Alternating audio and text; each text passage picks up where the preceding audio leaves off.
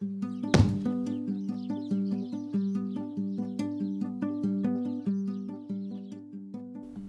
you just had some left-handers in the shop and you've been selling them a shotgun. Now, is it as simple as I want a left-handed shotgun, I want a right-handed shotgun? Just tell me a little bit more about the complexities of the left-handed shooter, what's available to them. Left-handed shooters get folk in here all the time saying they want a left-handed shotgun. Left-handed is the twisting of the stock to fit in your shoulder bending that way as compared to your shoulder bending this way. So the stock is cut to suit and therefore more comfortable.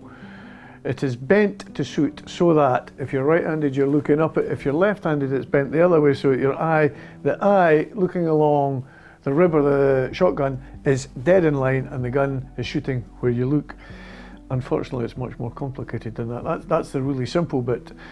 The critical bit is where your eye is. Do you have a left master eye or a right master eye? The critical bit is that the master eye is the one that's looking at the shotgun. Come on to that in a minute.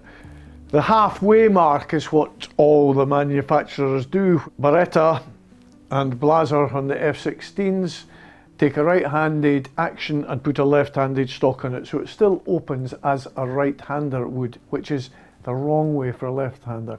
Browning have come out this year, I think it came out at the start of last year, with true left hand, whereby the gun, because when I pick it up it doesn't open, you push it the other way. So actually it's for a left-hander. If you're a left-hander, it's opening in the natural direction.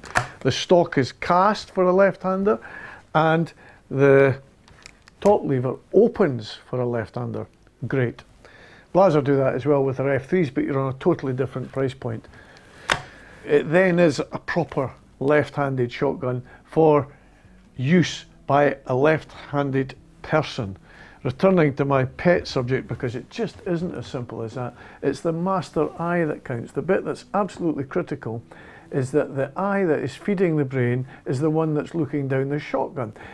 If you get a left-hander who comes in, as I do all the time, and they say, I want a left-handed shotgun, yep, I'm left-handed, super, but they've got a right master eye, the whole job does not work, because the shotgun is coming over here, but it's this eye that's looking at it, therefore the shotgun does not point where the shooter thinks, doesn't shoot where he's going to.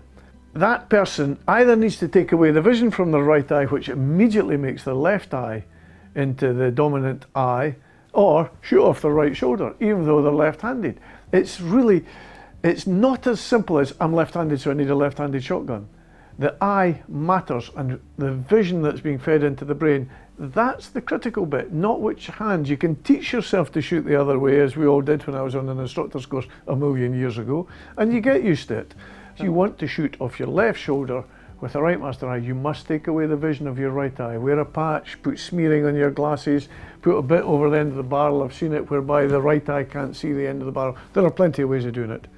Come in and see it, or go to any quality gunsmith, but come in and we can sort it all out. The critical bit is the master eye, not the left or right-handed.